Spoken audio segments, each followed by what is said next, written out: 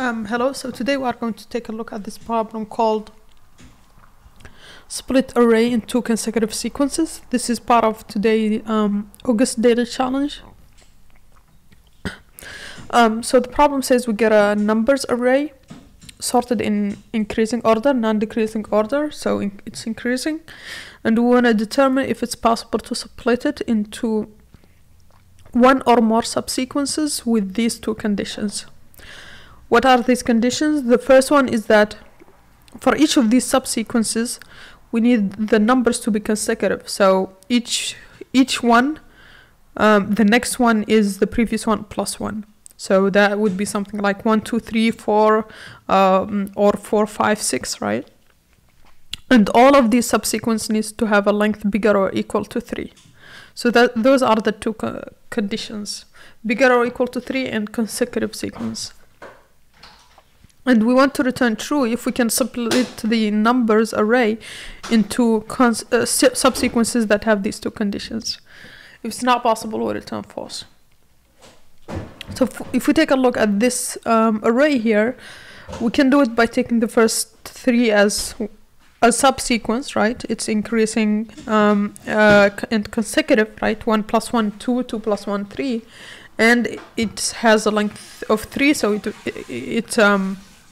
so the second condition is valid. And then for the rest, we can also put it in another subsequence, so we end up with 3, 4, 5, right? If we take a look at the second array, we could also do it by taking this as a subsequence, 1, 2, 3, 4, and then taking this 3, this 4, and this 5. And the condition would be valid.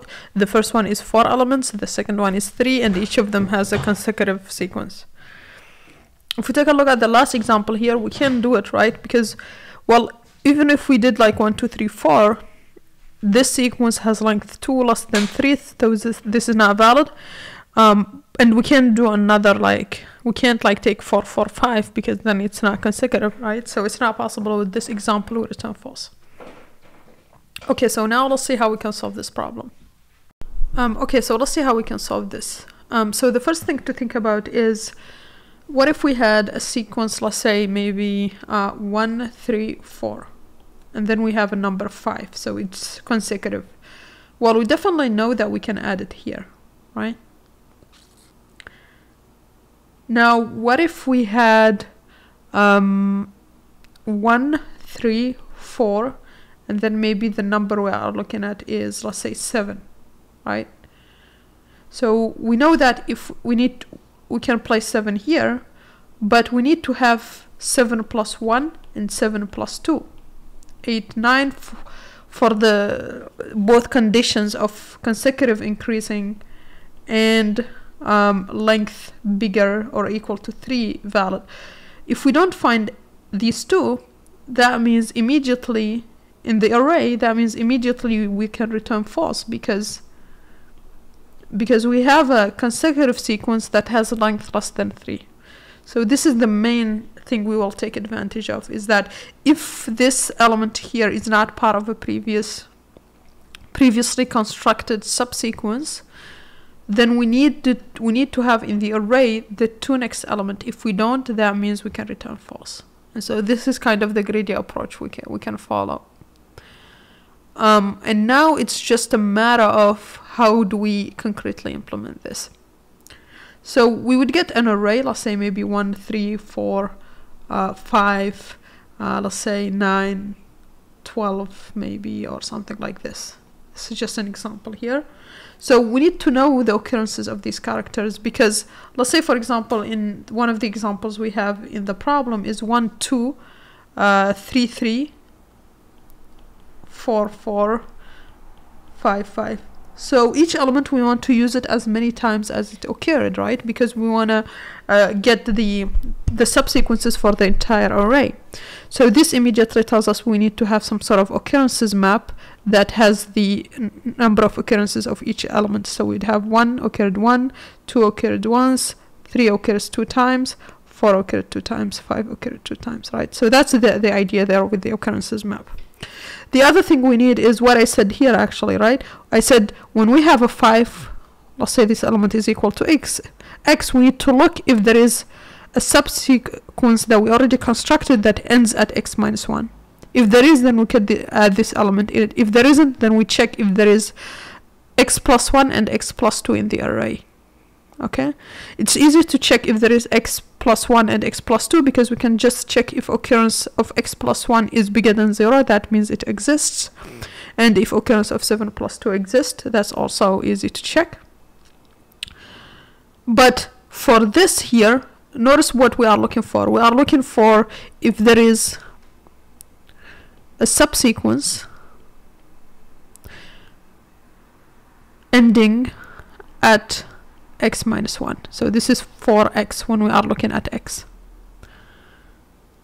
So we can just have a map that counts for us how many subsequences we have that end at x minus 1, because let's say we had 2 here, 1, 3, 4, maybe the array has 1 2 times, 3 2 times, or maybe like let's say 2 4, something like this, 2 3 4. So let's say we have these 2 subsequences that we already created, right? So what we need to do is, let's say we have 2 5, so we need to add the first one here, the second one here. How do we do that? Well, we need this to be, let's say call it a sequence, a map of x minus 1 needs to be a value of how many subsequences ending at x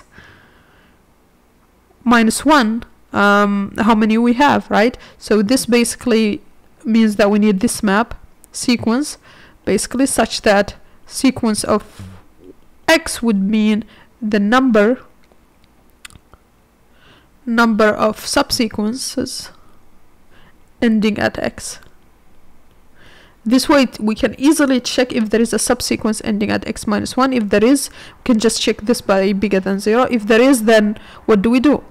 So let's actually write that block down. So if there is a sequence of x minus 1 that is bigger than 0, what should we do in that case? Well, we want to add x to that sequence. So we'd have that sequence ending here at x minus 1. We want to add x. And let's say then that means we no longer have, now we have a sequence with like ending at x. So we no longer have a sequence ending at x minus 1 for this at least, for this one at least. So what this would mean is that we need to decrement the number of sequences ending at x minus 1 because we just extended one of them to be ending at x.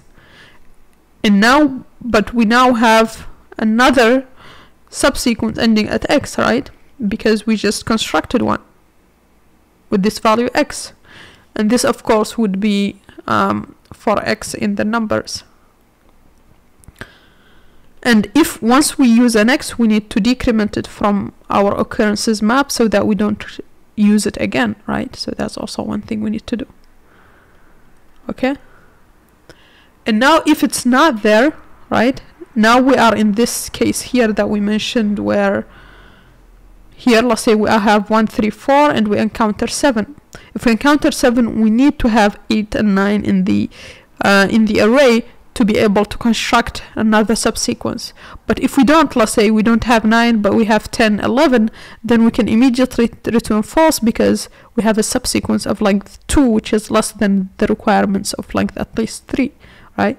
And so here that's exactly what we are going to do. If this is not valid, we need to have x plus 1 and x plus 2, right? So for 7 we need to have 8 and 9. So for x we need to have x plus 1, x plus 2. So else we need to check if, and how do we check that? We just check that occurrence of x plus 1 is bigger than 0 and the occurrence of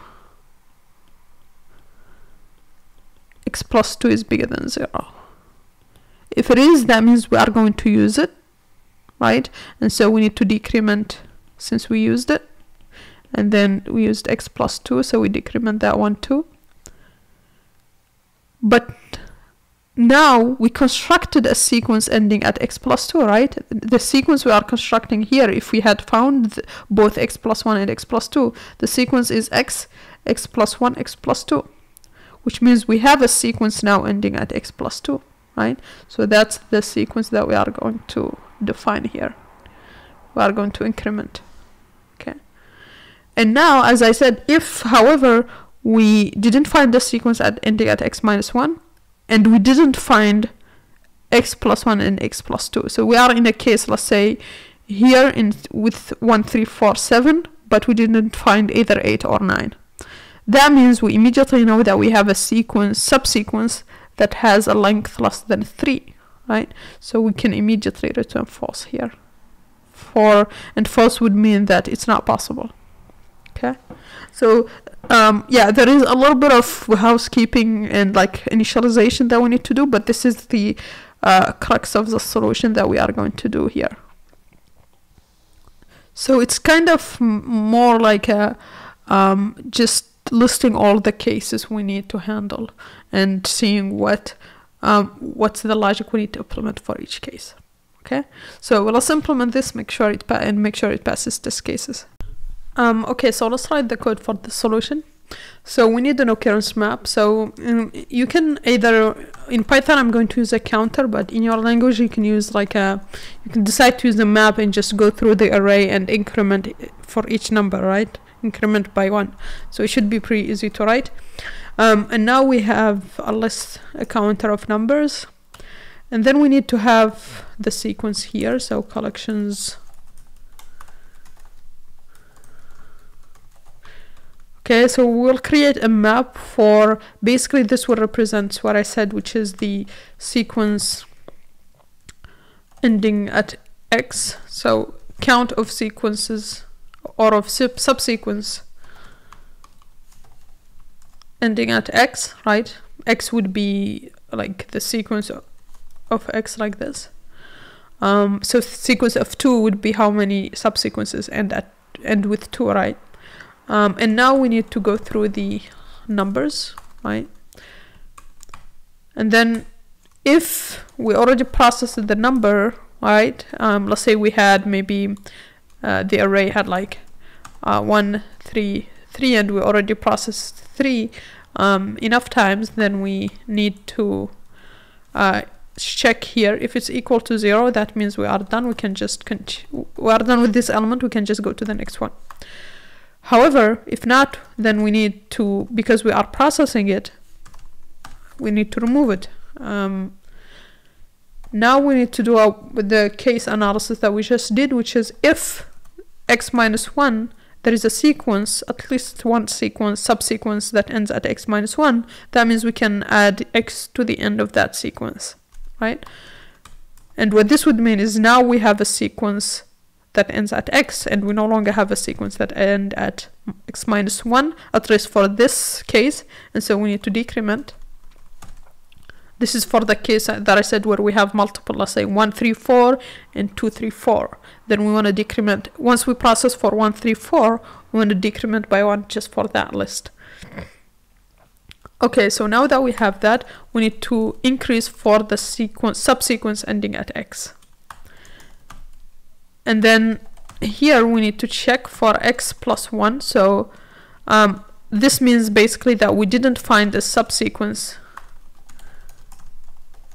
ending at x, right? So what this would mean is that we need to find x plus 1 in the array and x plus 2 for us to have a valid subsequence. If we don't, that means we can return false. So let's just return false here if we don't. And this would be checking that the occurrence of x plus 1 is bigger than 0, and then the occurrence of x plus 2 is also bigger than 0, right? So if both x plus 1 and x plus 2 are there, that means we found a sequence here of x plus 1, x plus 2, which means we are going to use x plus 1, the sequence for x plus 1. We are going to use x plus 1 for this subsequence, so we decrement it. We are going to use x plus 2. But you can see now we have a subsequence ending at x plus 2. So let's mark that. We have a sequence ending at x plus 2. Okay. And that should be it. Now, if we go through all of them and we didn't find the case where it's false, or where we found a subsequence that has a length less than 3, then we can return true. Okay, so let's run this. Let's submit. Okay, cool. So that passes test cases. One thing here, so in terms of time complexity, we are doing just iterating over the number of elements. So this means basically overall we have oven time.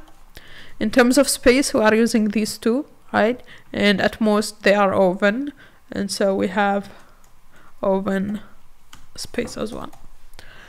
Yeah, I think this is pretty much it for this problem. Yeah, pretty much a case analysis sort of problem. So yeah, thanks for watching. Please like and subscribe, and see you on the next one. Bye.